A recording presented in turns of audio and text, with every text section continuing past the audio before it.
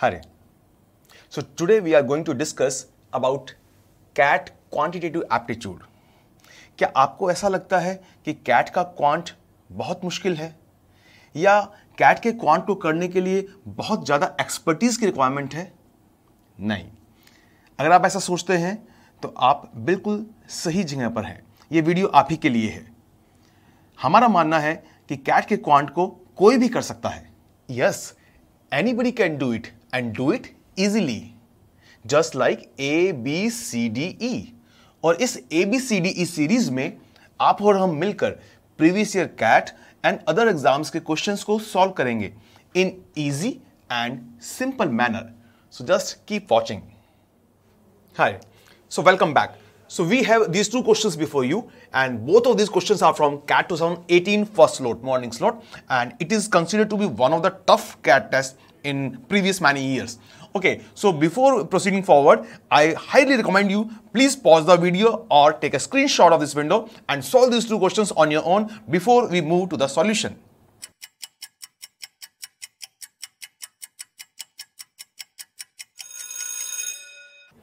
Okay. So I hope you have solved these questions. So चलिए पहले इस question पे आते हैं. So this says let x, y, z be three positive real numbers in a GP. I hope you know what is the meaning of a GP.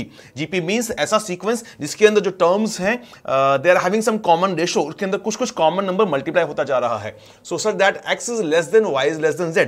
That means जो numbers हैं वो बढ़ते जा रहे हैं. They are going on increasing. If they are going on increasing, it means what should be the common ratio? It's obvious. Common ratio should be more than 1, right? Like 1, 2, 4 and so on. If it is decreasing तो फिर ऐसा नहीं होता. तो in this case certainly common ratio is more than 1. Okay, so if 5x, 16y and 12z, these three numbers are in AP. Remember x, y, z जो थे they were in GP, but these three numbers 5x, 16y and 12z they are to be in AP. So then common ratio of the GP is, so we have to find what is going to be the common ratio which satisfy these constraints. First of all, जैसा हमने पहले बात किया, common ratio should be more than 1, right? So before starting with let the numbers be AR square and then apply these conditions of AP and so on, तो उतना करने की requirement नहीं है. So what is the important key point to learn from this question is that use options to eliminate your answer choices. So that is very important lessons, to eliminate your answer choices. Okay, so in this case that's our learning from this particular question. So in this case what should be our answer? What can be the option? जैसा हमने बात किया कि common ratio should be more than 1. So common ratio should be more than 1. So 3/2 is more than 1. It can be the answer. 1/6 certainly not possible. So let's cancel it out. 3/6 is also less than 1. It is half. This cannot be the answer, and so answer can be either 3/2 or 5/2. So let's check these two options. So x, y, z are any numbers which follow GP with common ratio 3/2 or 5/2. So let me frame such numbers. So the numbers, three numbers x, y, z which have a common ratio of 3/2. So what will be the first number? So if I take them to be integers, so first number can be 4. Right? Then next number will be what? 3/2 of this, it will be 6, and next number will be what? 3/2 of this, that is 9. Right? But I'm looking for 5x, 16y and 12z. That means 5 times of this number, 16 times of this number and 12 times of this number, whether they are in AP or not. Let's check. So 5 times of this number is what? It is 20, right? And 6 times 16, how much it is? 16 to 6 is 96, right? And what about this 9 times 12? That is 108. Do you see this number, this sequence as an AP? Do you remember what is AP? AP means that two numbers, any two consecutive numbers have same difference. But in this case, this difference is too small and this is too big. So this is certainly not the case. So this is certainly not the case. That means I can negate this first option also. So obviously option number 4 should be the answer. But let's verify it. What's the hurry at all? Let's check this case. So if option is 5/2, in that case, so what should be my first number? I can take my first number as 4. Next number will be 5/2 of this. So 5/2 of this is means 2.5 times of this, that is 10. And next number will be what? 2.5 times of this, that is 25. Right? Now again I need to check 5x, 16y and 12z whether they are in AP or not. So 5 times of this number is what? 20. And 10 times 16, that is 160. Right, this gap is 140, so I just need to see whether the next number is at a gap of 140 or not. Okay, so 25 times 12, that is 300, and this is a gap of 140. Yes, so this is our answer that we have already concluded also. So this is our answer, right? So the learning from this question was use options to eliminate your answer choices. It is not necessary to solve the entire question, right? Let's move to this next question.